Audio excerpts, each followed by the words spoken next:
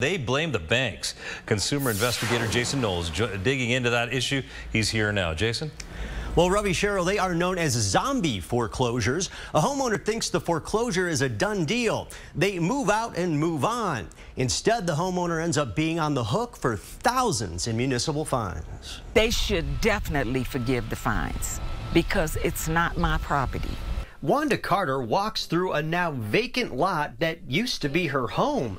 The bank started the foreclosure process on her home in 2008. 14 years later, you're still on the hook for this property. I'm still on the hook for this property. That doesn't even make sense. She and her attorney say she's fighting roughly $44,000 in City of Chicago fines issued after Carter thought she was no longer responsible for the home. It's like a chain around my neck. I can't seem to get rid of it. She was unaware that the City of Chicago was charging her for all of these violations. She was unaware that she was even still the owner, according to the legal record. The City of Chicago demolished the building and charged the homeowner $31,000 for doing so. The City of Chicago fined the homeowner more than 30 different times for uncut weeds, rat harborage, any number of different expenses. How can this happen after a foreclosure?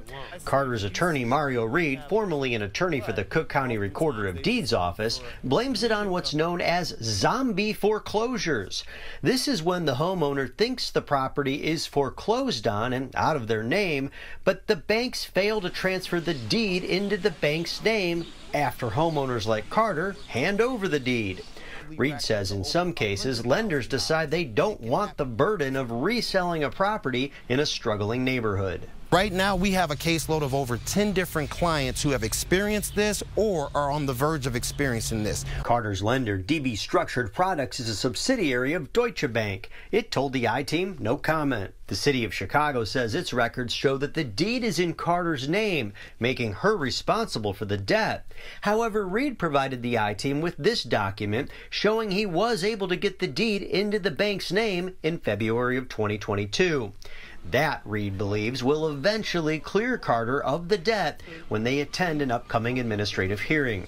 I was told that I was no longer responsible for the property. It was theirs. Vanessa Jones, also a client of Reed's, is dealing with a similar battle with an investment property in suburban South Holland. I just found out about it, and it's pretty scary. After facing foreclosure, she provided a bank with her deed in lieu of foreclosure in 2008, but the bank never recorded the deed in its name.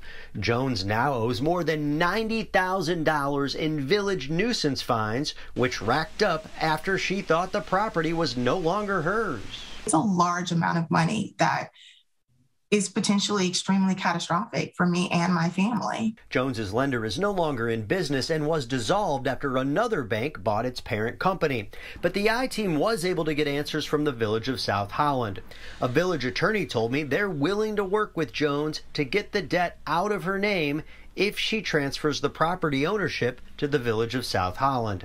Still, the stress has taken its toll. For me, it's unnerving. I will say that since I found out, I have not slept very well. The village of South Holland and the attorney in our story are hoping that potential legislation will require banks to move deeds in their names in these situations. If you are facing foreclosure, make sure you check records and verify that the deed has been transferred into the bank's name.